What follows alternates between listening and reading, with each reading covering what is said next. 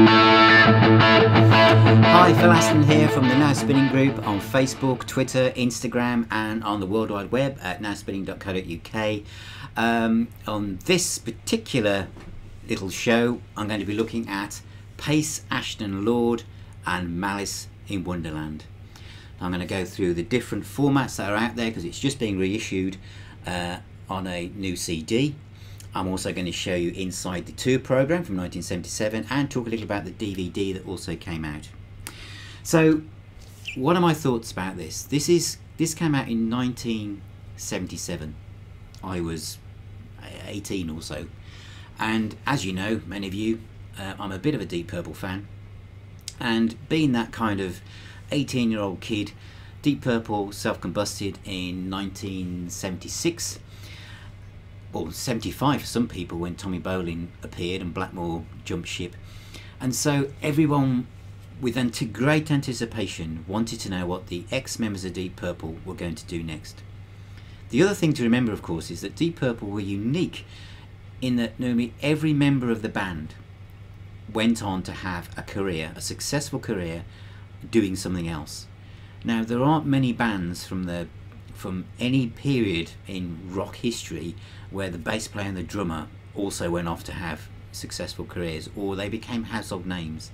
You know, you think about it from Blackmore, Gillan, Lord, Glover, Paice, Coverdale, Hughes, Bolin, Evans, Steve Moore, whoever's ever been connected to the band went off and did something. So the fact it was the keyboard player and the drummer in this case who went off to do Malice in Wonderland, everyone wanted to know what was going to happen. Now, to set the scene, Ritchie Blackmore had laid his cards on the table with Ritchie Blackmore's Rainbow in 75. And basically, although he said he was leaving Deep Purple to try something completely different, he basically came back doing music that wasn't too far removed from Purple. Ian Gillan was next, I think, and he came straight out with Child in Time, using an ex-Purple song to maybe make sure he got some people to go out and get it. But I remember the people I met at the bus stop on the way to various pubs saying Gillan's blown it, because it was jazz rock, and to your average Purple fan. So when this came out, which was a glorious 40 minutes of rhythm and blues with girly singers and brass sections and soul and lots of keyboards, people just did not know what to think. I remember two songs in particular. There was Ghost Story, and it could have been I'm Gonna Stop Drinking, were previewed on the Alan Freeman show before the album came out, and I was disappointed.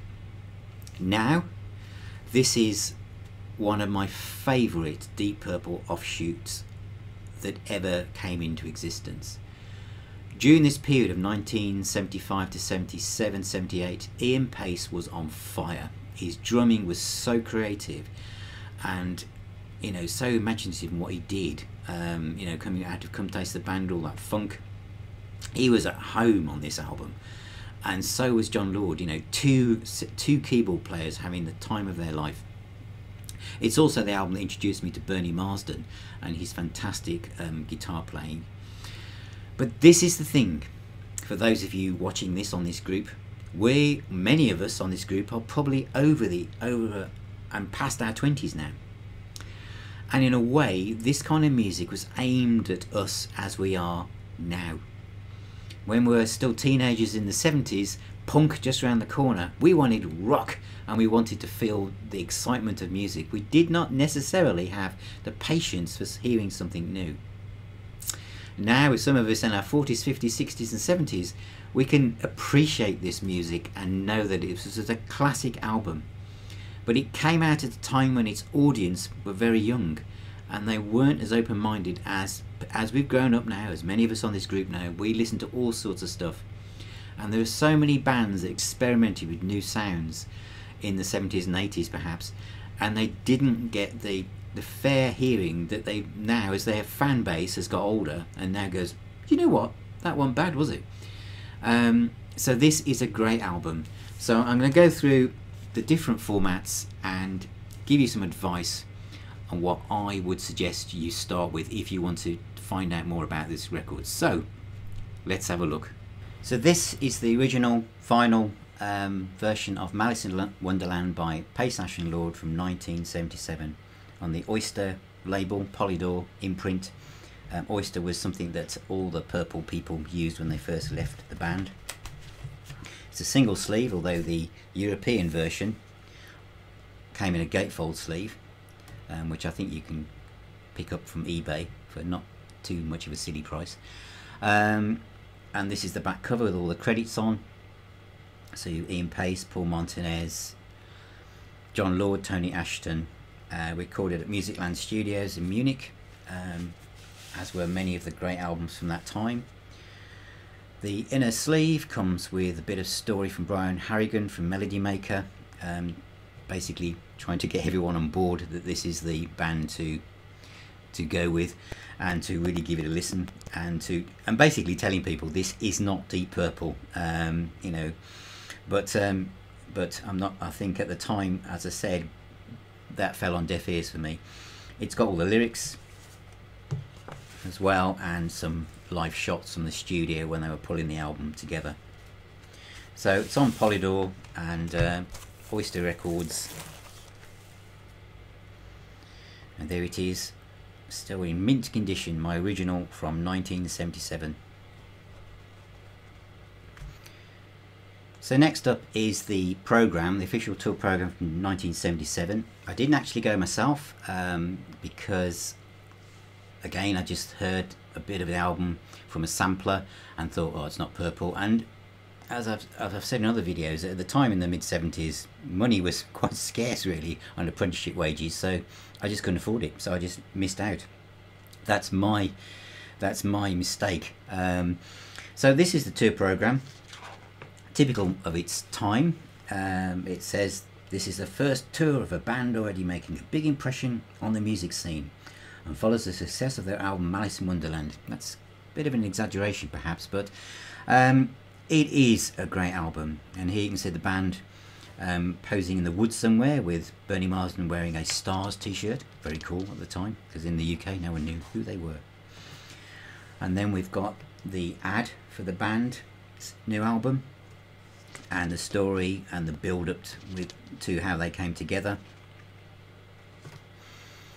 And some more live shots. A lot of this stuff is taken from the first few gigs they did, and also for their time at Musicland Studios when they were recording the album. I'm not sure whether some of this might be taken from the BBC in concert programme as well, where they were the first band to actually broadcast in stereo and live at the same time. So lots of stuff you can see here with Tony Ashton wearing his country jacket and his flares that, you know, with punk just around the corner. Well, actually it had arrived. How kind of jaded they may have looked, but the music is certainly not jaded. You know, Ian Paice was at the top of his game on this, you know, really was fantastic. They were supported by a band called Bandit, and there they are. A bit about them, and then again about the other members of Paice Ashton, which shows you just what a big operation it was. You know, they were already a big band, but there was 2 female vocalists and the brass section as well. So that is the program from 1977. So we now fast forward quite a way to come to the first time it appeared on CD, which is this one, which is on what's the label here? Pure Entry Record, Repertoire Records, 1995. This cost me at the time from HMV in Solihull about 18-19 quid. So that's how much CDs were in the mid-90s. You can see why the music business had made such a bloody mess up of you know, selling CDs. They were so expensive. But this was great. You know, it had some additional tracks which were recorded live at the Birmingham Odeon, which means that there is a whole concert somewhere buried, and the live recordings are superb. This particular version, I'm going to say, is my favourite. It comes with a huge booklet with a massive interview with Ian Paice in it. You know, and it's excellent stuff. and I don't think some of this has been repeated anywhere else. It was done by Chris Welsh in 1995 with Ian Paice. You know, some great stuff. You get all the lyrics, which is good because you got that with the vinyl album. And obviously you can see the additional tracks there, which are fairly lengthy, with Ballad of Mr. Giver, which was a track from the Ashton Lord album, 9.5 minutes long. But what is interesting about this, and I haven't got any clarification, I have asked various people, is how it was remastered or remixed, actually, because it's quite interesting. If I can find that in here. It was recorded in Munich in 1976. But what happens on here is it says remixed, produced by Tony Ashton, engineered by Tony Matthew of Soul to Soul London. Now that is a new credit, and this particular mix, whether it's got anything to do with Soul to Soul as in the band Soul to Soul, I don't know, but the mix on this sounds so really warm and lots of bass and drums, and it sounds really good. So I always liked the mix on this reissue. This is the repertoire version from 1995, with the 3 live tracks from Birmingham, and the whole gig was recorded, but I just presume they don't think there's enough interest to release that actual live concert. Next up was the one that was released on Purple Records, which included 8 previously unissued studio tracks from the band's long lost second album, all on one disc. And this is from, I can't quite find the date, but I think it was the 2001 this came out. So 6 years later this happened. This was Simon Robinson from the Deep Purple fan club put this together. The second album, if you don't know, was being mastered from a cassette that they found in Tony Ashton's attic from his wife after he'd passed away. So it gives you more background, and typical of Simon Robinson's kind of releases, you know, there is literally tons of stuff to read, and he's taken some photographs from the tour program as well on this. But I didn't feel that this was as good as the repertoire release in 1995, to be honest. I just didn't. So I haven't played that version very often. The next one that I went for was this. Now this is a reissue of the original live gig that they did on the BBC's Sight and Sound concert from '77, which they were so nervous that the gig didn't go that well, to be honest. There were so many things had gone wrong before they went live that I think it came across in them sounding incredibly nervous. And I think at one stage one of the members, I think it's Tony Ashton, fell off the stage. But again, this is a reissue with the extra track Malice in Wonderland is reinstated, which they did but wasn't broadcast on the night.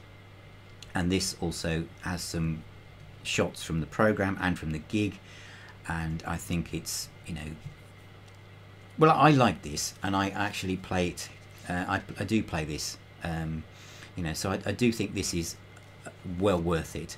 And the Malice in Wonderland, which is the track that was missed off, is 8 minutes long. So, you know, if you can find this, which it shouldn't be, I don't know, it shouldn't be too difficult, I wouldn't have thought.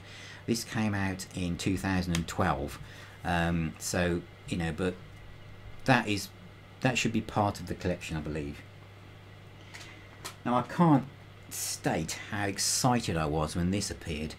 This is a DVD from the Sight and Sound concert, and this came out, I think, when did this come out? I can't remember now. I think it 2007. This has disappeared now, but what makes this so special is the fact it includes the documentary called Lifespan. Now Lifespan was a short film that was supposed to go out across cinemas to promote the band, and it is absolutely incredible.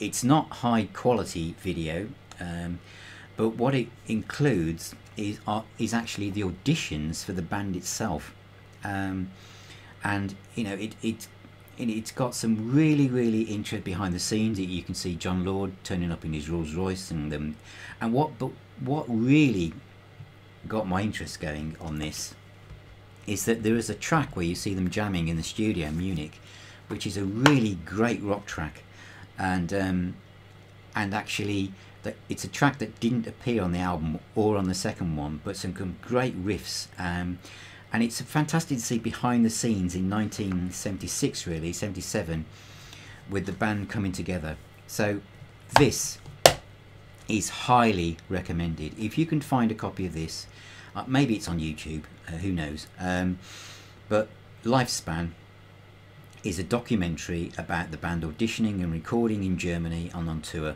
and it features some footage from the tour as well, and it's a real shame that they didn't carry on. So that brings us to the most up-to-date version, which is this one.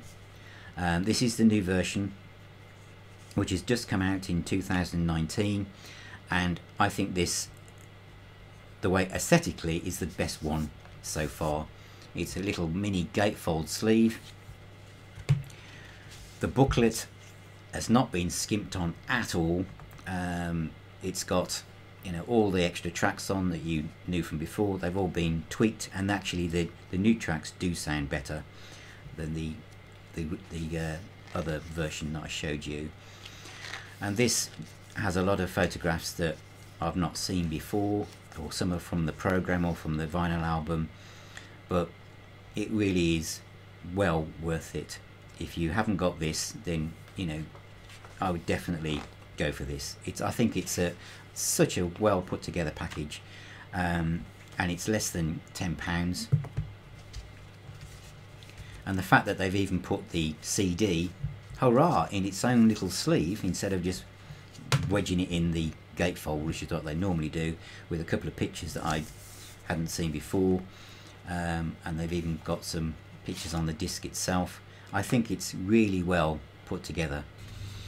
So I hope you liked looking through the different versions of that. So as I said, this is the one to get, which is the new 2019 one. It's got everything you need. It's got the second unreleased album. It sounds great. Yes, there is that earlier version with the live tracks on, which I personally like, but this is the one you can get for less than 10 quid, and it's a very well put together package.